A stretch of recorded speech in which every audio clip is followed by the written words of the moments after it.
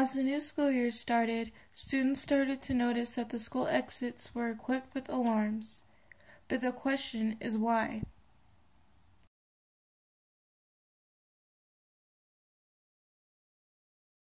For student and staff safety.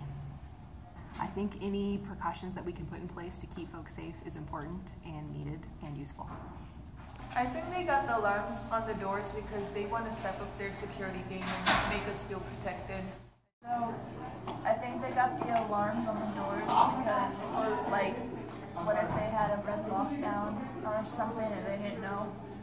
So if somebody heard the alarm, the teachers can be like, "Faye, there's somebody in the school." Sorry, I said it wrong. And then, like, I don't think they're really effective now because they don't work. They're off most of the time.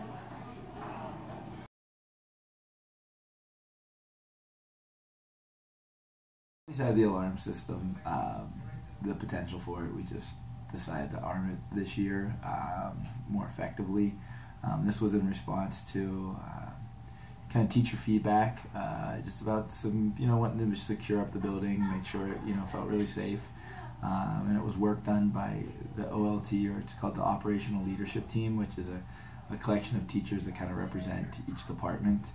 And we crafted this plan to just kind of ensure, the security of our building a little more than it had been in the past. I mean, it's a huge building, and we have 14 exits that are accessible during the day.